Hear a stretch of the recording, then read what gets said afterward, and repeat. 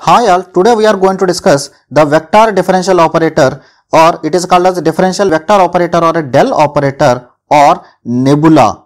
So this differential vector operator or Del or nebula in Cartesian coordinate systems is defined by, it is just represented by the inverse triangle. So it is given by dou by dou x in the direction of ax and dou by dou y in the y direction and dou by dou z in the z direction. So you have to remember here, this del is a vector operator, but it is not a vector quantity. How the vector will be generated?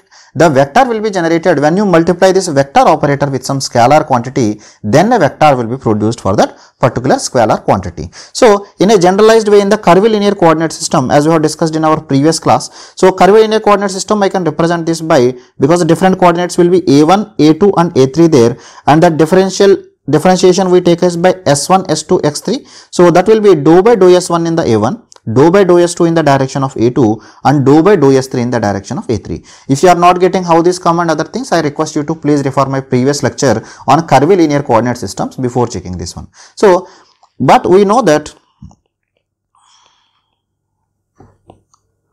the dsi we have already seen there. So this will be equal to hi into dui. So I can define my gradient are 1 by h1 into dou by dou u1 in the direction of a1 plus 1 by h2 into dou by dou u2 in the direction of a2, and this will become 1 by h3 into dou by dou u3 in the direction of a3. Because you know the value of h1, h2, h3 and you know the coordinates u1, u2, u3, just substitute that, you will get for different values of the coordinates. So let us see what will be the values for different coordinate systems. For rectangular coordinate system, we know h1, h2, h3 is equal to 1. So this becomes dou by dou x in the x direction plus dou by dou y in the y direction plus dou by dou z in the z direction. This is clear. So now coming to cylindrical coordinate system, we know the h1 is equal to 1, h2 is equal to rho and h3 is equal to again 1. So let us try to substitute here. So this will become, because the different components are rho, phi and z, these are the coordinates. So this will become dou by dou rho in the direction of a rho plus 1 by h2 is rho 1, right, rho. So this will become 1 by rho into dou by dou phi in the direction of a phi, and the third coordinate will be again 1. So this will become dou by dou z in the direction of az. So this way we have to calculate this. Now coming to the third coordinate or the spherical coordinate system, we have already seen in our previous class the value of h1 is equal to 1, h2 is equal to r and h3 is equal to r sin theta. And the different coordinates, that means u1, u2, e3 r, because here it is taken as r, theta and phi. These are the values. So I am just substituting these things. So this will become dou by dou r in the direction of ar plus second coordinate is r, so 1 by r into dou by dou theta in the direction of a theta plus 1 by r sin theta into dou by dou phi in the direction of a phi.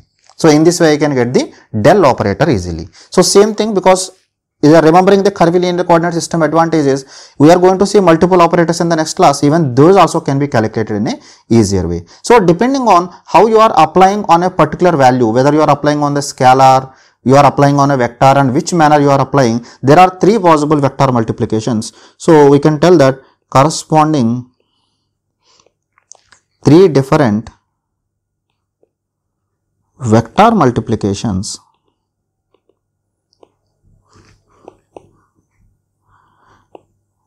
three possible operations of this del operator are: the first one is gradient of a scalar. Let us assume that scalar is f. So gradient of a scalar is represented by simply you multiply your gradient with that particular value of a scalar. Remember, this resultant will now become equal to a vector.